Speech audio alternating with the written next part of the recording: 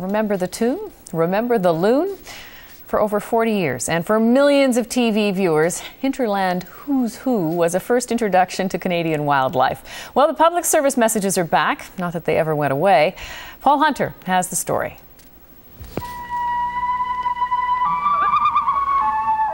From its maddeningly catchy music to those can't-live-without-'em details. Chipmunks are the smallest members of the squirrel family. The vignettes of Hinterland Who's Who, Canada's longest-running public service announcements, are... The snowy owl's major source of food is the lemming. If nothing else, supremely mundane and unabashedly, fabulously Canadian. The woodchuck, also called the groundhog, is one of the larger Canadian rodents. Now, 40 years after the originals, Ottawa is making some more, thanks in part to money willed to Environment Canada by a Hungarian immigrant who wanted his life savings to teach about this.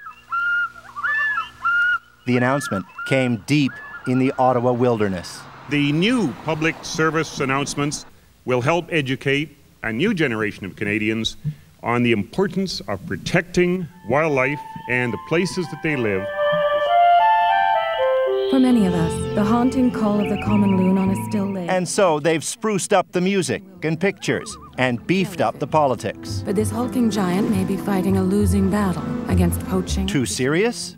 After all, half the fun with the old ones was making fun. Here, in a commercial for Canadian magazines. The mountain kangaroo diet. And on this TV skit on an endangered species, the smoker. Once able to roam freely, it has now been exiled to areas where smoking conditions are harsh. The new ones, they say, will be more educational, but not necessarily any less fun. Though it's hard to top tidbits like this. A 10-pound fox can squeeze through a 4-inch hole. Still, that haunting theme is here to stay. Can you whistle the theme for us? No, I'm not a whistler, I'm afraid, but we can easily replay it for you. And so Canada will. Again and again and again. Paul Hunter, CBC News, Ottawa.